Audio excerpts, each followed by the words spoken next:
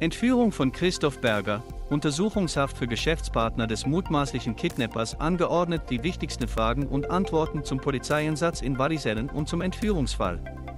Dass Polizisten auf Tatverdächtige schießen, ist selten. Dass dabei jemand ums Leben kommt, noch seltener. In Wallisellen geschah am vergangenen Mittwoch beides. Zürich. Am Mittwochabend hat die Polizei in Wallisellen einen Großeinsatz durchgeführt, um den Tatverdächtigen in einem Entführungsfall festzunehmen. Doch die Verhaftungsaktion misslingt. Der Mann zieht seine Waffe, es kommt zu einer Schießerei mit der Polizei.